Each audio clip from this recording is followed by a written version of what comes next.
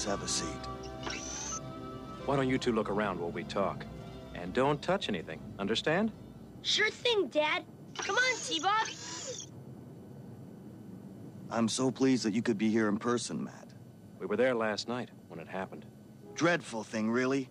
And it puts the free world in an awkward position. Can you imagine how terrible it'll be if anything happens to such an important symbol of liberty?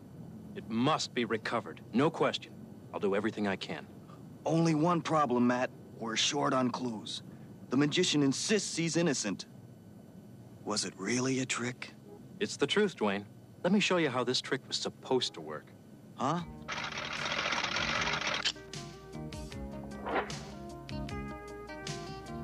Duane, I'm gonna make your coffee cup disappear in front of your eyes.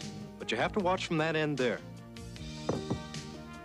What is that? A mirror? Same stuff. Two-way mirror.